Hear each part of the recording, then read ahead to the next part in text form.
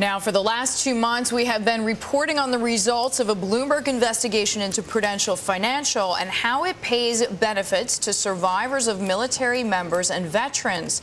It's led to a series of follow-up probes by Congress, the federal government, and state regulators. And now there's a new twist. Monica Bertran has more details. Monica. Deidre, this latest development has to do with how Prudential pays survivors of those killed in combat. It turns out that Prudential has been getting a helping hand from a source with deep pockets. It's the U.S. taxpayer. The story is in the latest issue of Bloomberg Markets magazine, and here's how it works. When a soldier is killed in combat, the government sends Prudential the full amount of the death benefit, usually about $400,000. Since 2003, Prudential has collected $1.7 billion altogether. Prudential holds the taxpayer money, invests it, and makes a profit. Now, if a survivor asks for a lump sum payment, Prudential instead opens up what's called a retained asset account and sends survivors a checkbook.